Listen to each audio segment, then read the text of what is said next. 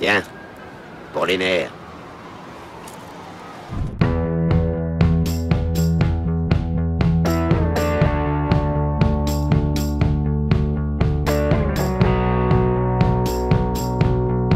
Jean Paul Belmondo was a famous French actor, known as a rebel with an irresistible smile who played many strong characters in a multiple of cult films. In the dawn of his acting career, Jean Paul Belmondo was never predicted to have a great future in the cinema, but despite everything, he was able to become one of the most popular actors in cinema and the conqueror of millions of women's hearts. In this video, at the request of our subscribers, we will tell you how Jean Paul Belmondo lived and what life was like for him.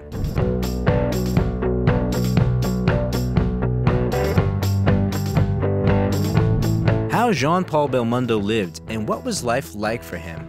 Jean Paul Belmondo was born on April 9, 1933 in the Neuilly-sur-Seine district of Paris. The future actor grew up in a family of creative people. His father Paul was a famous sculptor and his mother Madeleine was an artist. Besides Jean Paul, there were two other children in the family who were also in the world of cinema. His sister Muriel became an actress and his brother Alain became a producer. The boy's childhood took place during World War II. The Belmondo family also faced serious financial and emotional difficulties as a result. Jean Paul was a charming child and often posed for his father so that he could make plaster angels of his image, which can still be seen on fountains in Paris. The mother also instilled in her children a love of art and often took them to the theater and the Louvre, which contributed to the boy's decision to become an actor. Upon learning about this, the father brought his son to his friend, the artistic director of the Comédie Française, but received a disappointing verdict from him that the boy was unsuitable for the performing arts. But the father was not discouraged and understood that if his son worked hard, he would succeed. During his school years, the future actor was mischievous. He was even expelled from school for hooliganism and fighting. To find a use for his overflowing energy, he took up sports. At first, he wanted to become a cyclist. Then he attended the soccer club, where he played as a goalkeeper. Later, Jean Paul Belmondo took up boxing. The teenager even became the welterweight boxing champion of Paris. However, thoughts of becoming an actor didn't leave Jean Paul. At a crossroads, instead of choosing between sports and movies, he went to serve in the army. During his service, he fell ill with a mild form of tuberculosis, and after recovering from the illness, Jean Paul made a firm decision to become an actor. At the age of 20, the young man entered the Higher National Conservatory of Dramatic Art, where he studied with other famous personalities, Pierre Dux and René Girard. During his studies, Jean Paul began his career on the stage, where he spent most of his time in the 50s. One of the most successful works with Belmondo's participation was the play Médée. Most of the teachers of the conservatory, although recognizing the talent of the young man, didn't believe in his success. The future actor often skipped lectures as well as bullied and fought with his classmates. In addition, Jean Paul, after the injuries he'd received in boxing, lost his childhood charm and became a young man with an extraordinary appearance. A large slanted nose and large lips prompted many to think that the actor obviously wouldn't be attractive to female viewers. But as the future showed, Jean Paul was a very loving, passionate man and was in great demand among the opposite sex. Even in his youth, he defined the meaning of life as such: without women, I don't exist. The personal life of Jean Paul Belmondo was filled with vivid relationships, although he was officially married only twice. He married for the first time at the age of 20 to the dancer Elodie Constantine, whose real name is Renee. But Jean Paul didn't like it, so he called her by the name of the main character in the play which he was acting in at the moment. His wife gave the actor two daughters, Patricia and Florence, and a son, Paul. In 1956, after graduating from the conservatory, Belmondo made his debut in the short film Molière, but during editing, his scenes were cut out. Later, he acted in the films On Foot, On Horse and On Wheels, Sunday Encounter, Young Sinners, Sunday's Friends, The Big Risk, An Angel on Wheels, Web of Passion, The Three Musketeers, and Be Beautiful But Shut Up. In the latter, he worked together with the handsome Alain Delon, a ladies' man with whom he became good friends, although they secretly competed for women's attention. The actor's true fame came from the role of the scoundrel Michael Poicard in Jean-Luc Godard's film Breathless, which was released in 1960. Non, je ne peux pas me passer de toi. Oh là là, ça c'est bien les idées des garçons. Souris-moi. The film marked the beginning of a new wave of French cinema and entered the list of the best movies of all time. And most importantly, thanks to his character, a new type of hero emerged, a rebel who defies the canons of society. Young people imitated the actor. They smoked like Belmondo, dressed like Belmondo, and behaved like Belmondo. After the premiere of the film, all the directors wanted to see the actor in their films. Movies such as Trapped by Fear, Love and the Frenchwoman, 7 Days, 7 Nights, and Two Women were released. In the latter, he starred with the legendary Sophia Loren. This war film was based on real events. The rapes of residents of the Chikara district by Moroccan soldiers during the Second World War. The film was awarded many awards. One of the main ones was the Oscar to Sophia Loren for Best Actress. The beginning of the 60s gave Belmondo fans brilliant films with their favorite actor. The military drama Leon Morin, Priest, the drama A Woman is a Woman, the crime drama A Man Named Rocca, the action movie Swords of Blood, the comedy A Monkey in Winter, the thriller The Finger Man, and many others. Jean Paul skillfully managed to act in comedies portraying simpletons and losers, as well as transform into secret agents, spies, and various heroes. By 1963, the 30-year-old Belmondo already had 30 films under his belt. In the same year, the actor wrote an autobiography, which he called 30 Years and 25 Films, and became president of the French Union of CGT Actors. The actor continued to actively act in films and became one of the most sought-after and commercially successful actors in France. In France, he is affectionately called Bébel, which means the darling of fate. Popular films with the actor at the peak of his youth include the action movie That Man from Rio, the adventure film Greed in the Sun, the drama Pierrot Le Faux, in which he plays a deceived man so beautifully that the film manages to fool you as well. On peut-être pas encore interrogé. Tu es pas un chat. Il a dit tout le mal de toi qu'elle pouvait. Oh, elle a raison. En tout cas, je suis désolé pour elle. Désolé? The film received a Golden Lion nomination at the Venice Film Festival. Every year, the popularity of Belmondo only grew, and so did the attention from women. The ugly handsome, as the character was called, had such charisma that he was rightfully considered the most desirable man in France. Jean Paul's wife turned a blind eye to the petty affairs of the heartthrob, but after learning about the affair with the sexiest girl of that time, Ursula Andress, it was the last straw for her. Elodie filed for divorce after 13 years of marriage, which came as a surprise to Belmondo. After the divorce, they continued to be in each other's lives, Jean Paul providing for the children and participating in their upbringing. The actor had an affair with Ursula during the filming of the movie Up to His Ears, in which the Bond girl was his partner on set. The affair was a whirlwind and passionate. For the sake of being with Belmondo, the actress divorced her husband and lived together with the actor for 7 years. After a while, Ursula found herself in another love triangle.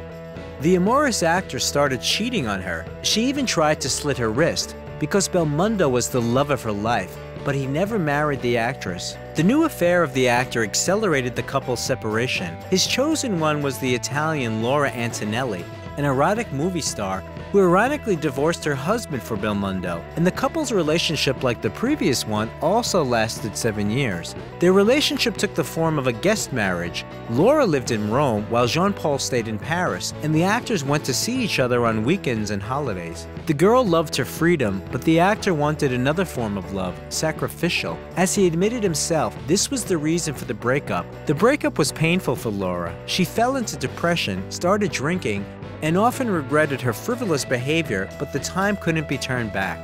No sooner had the heat died down than Belmondo came out with a new girlfriend, a 19-year-old model, Marissa Carlos Sotomayor. Alas, as it turned out, the 48-year-old actor made the same mistake. The daughter of rich parents, Maria Carlos was not used to limiting herself. She often cheated on the actor, and she didn't want to talk about marriage. After 7 years, ironically, he decided to part with the beauty. When they parted, in a malicious manner, Carlos gave him a terrier puppy and wished that he would find happiness at least with this bitch. The actor himself has never denied his passionate love for the opposite sex and admitted that he had more than 100 affairs, much like the roles he takes in the theater and the cinema. While his personal life was full of affairs, his acting career did not stand still as well. In the period Belmondo starred in many great films, including the war drama Is Paris Burning? In this film, he plays a fighter against fascism. The actor knew firsthand what the occupation of Paris was, having gone through this story as a child. Then the comedy Casino Royale, where he starred with Ursula Andress, his common-law wife at the time. Then the drama The Thief of Paris, which became a favorite in the Soviet Union and was nominated for the main prize of the International Film Festival in Moscow. Also, the comedy Married Couple of the Year 2, where the main role was played by Laura Antonelli, and the criminal drama Barcelino, in which he starred with his main rival, Alain Delon. Comment les gants, tu peux les raccrocher. Terminé. Et toi, tu vas retourner sur les quais. Oh, la famille. The film The Man from Acapulco, which was released in 1973, was also very popular in the USSR. In it, the actor played two roles, a notorious writer and the hero of his books, a spy, who became an obvious parody of James Bond. Sombre dans le burlesque. Comment? J'écris n'importe quoi. Pourquoi? Parce que j'en ai ma claque, Madame Berger. Oui, les microfilms, les gaz moutardes, les agents doubles, j'en ai marre. Le KGB, les guerres froides, les soldats de l'ombre, marre. This work was one of the favorites for the actor himself because he considered himself a comedic actor. After that, even more successful films were released with the heartthrob. The amazing comedy Incorrigible, the action drama The Nightcaller, the thrillers The Hunter Will Get You and Body of My Enemy, and the action movie Animal, in which Belmondo performed most of the stunts himself. Oh non, non, non, Cruel, tu ne mourras pas comme ça. Oh, je t'en prie, je trouve que ça suffit maintenant. Je sais très bien comment. It cost him numerous injuries, but in this film, the actor was able to realize one of his childhood dreams, to stand on the wing of a flying plane. Sold-out movie theaters, ticket sales at speculative prices, all of this summarizes Belmondo's film Copper Hood, Le Guinola. In 1981, Jean Paul Belmondo played Major Joss in the crime drama The Professional, which brought him a new wave of worldwide fame. The movie was a huge success, as well as the music used in the film by the famous composer Ennio Morricone. This work was the best in Belmondo's career according to viewers and critics. The film contained many political aspects, which is why it was released only in 1990. Among the popular films of the 80s are the comedies Ace of Aces and Happy Easter, the action films Les Marginales, The Vultures, and The Loner. Working on various projects, the actor always performs stunts himself, but on the set of the movie Hold Up, while performing a stunt, the actor fell off a car going at breakneck speed and almost died. Allô, la brosse. Tu sais quoi? Tu me rappelles mon père. Tu permets que je t'appelle papa? Tu veux m'appeler papa? There were 16 stitches on his head alone. After the accident, Jean Paul stopped doing dangerous stunts. Having achieved success in cinema, Belmondo decided to return to the theater after an almost 30-year break. In 1987, director Robert Hossein offered him the main role in the production of Keane. The actor liked to act on stage, and he even thought of leaving the cinema. But Claude Lelouch persuaded him to play in the comedy Itinerary of a Spoiled Child in 1988. Ça veut dire qu'à partir de maintenant, tu feras plus un geste. Tu diras plus un mot sans m'en parler. Et en 6 mois, tu vas devenir le roi du business en France. T'es prêt? Ouais.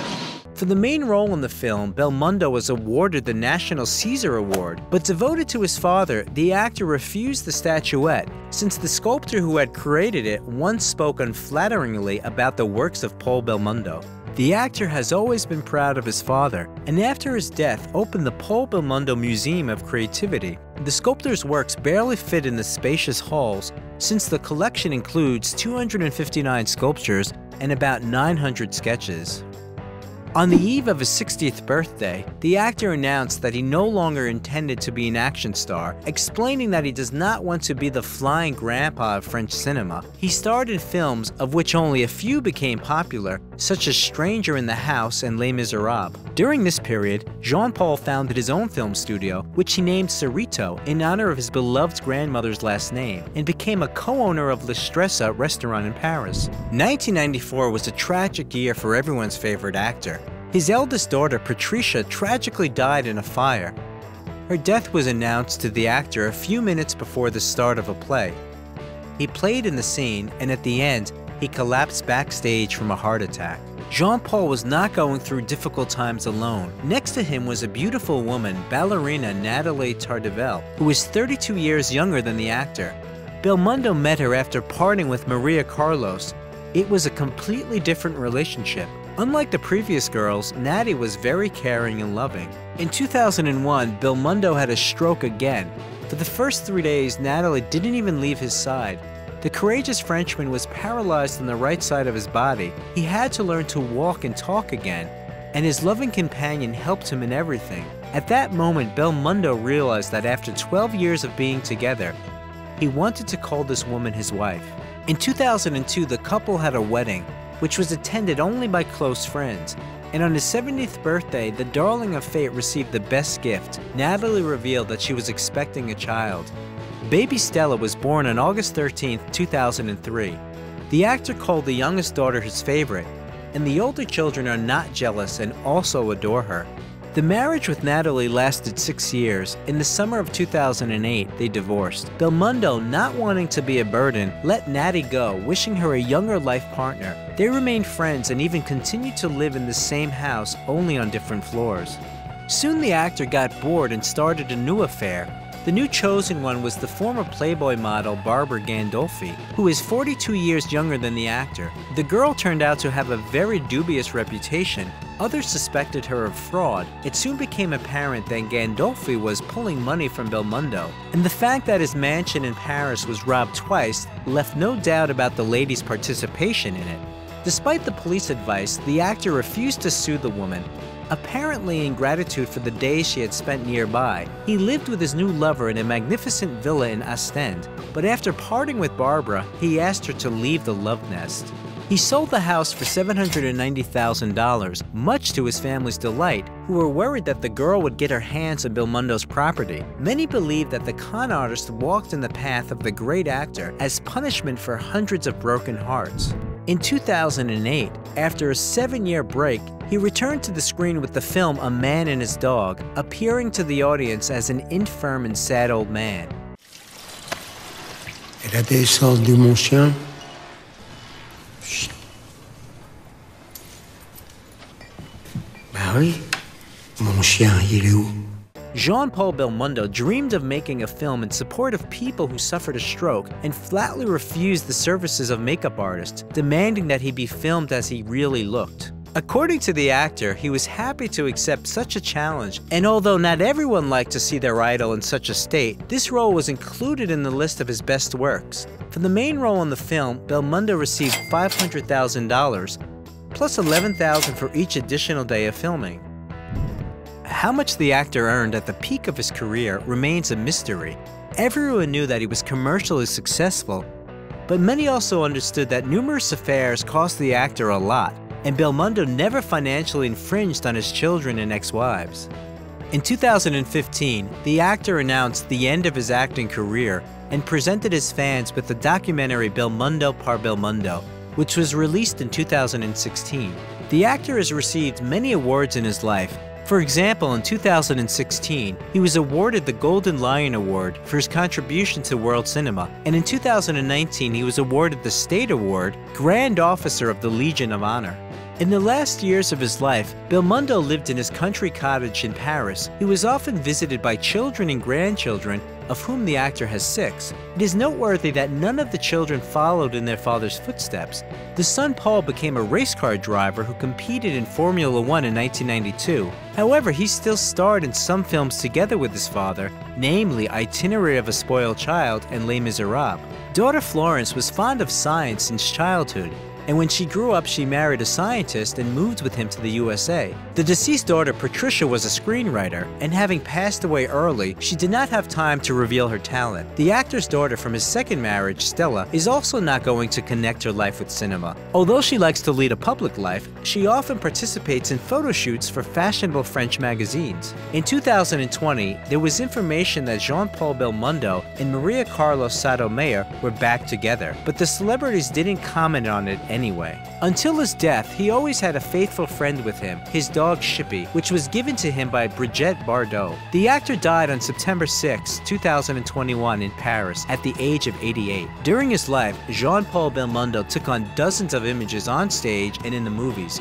He was incorrigible, a loner, an animal, but always magnificent. What is your favorite role of the actor? If you like the video, leave a like and also subscribe to the channel so that you don't miss anything interesting.